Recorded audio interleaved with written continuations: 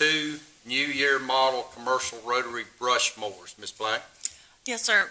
We received bids for 2 New Year model commercial rotary brush mowers. These are used by Public Works and will be used for the I-75 exit mowing that's currently through a contract.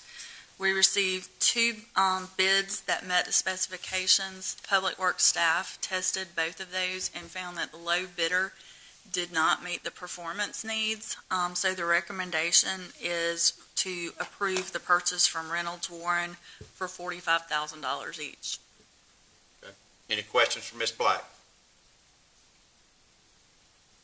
For clarification, these are the mowers that they'll use to cut the steep slopes at the exit exchanges, and they are remote controlled.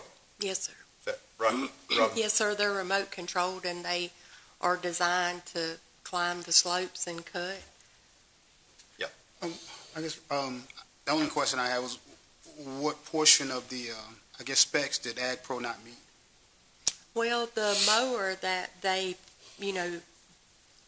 bid would not climb the slope. About halfway up the slope on Lake Park exit, the mower shut off and wouldn't mow and had to be restarted. And then the mower was also like 900 pounds heavier than the other mower, and it left a lot of tracks and rutting, so it would defeat the purpose to even mow it if you left a mess with the ruts all over the exits. I think it was more designed to be like sod cutter for mowing, like sod farms and things like that. Okay. One just outperformed the other went on the test. Mm-hmm.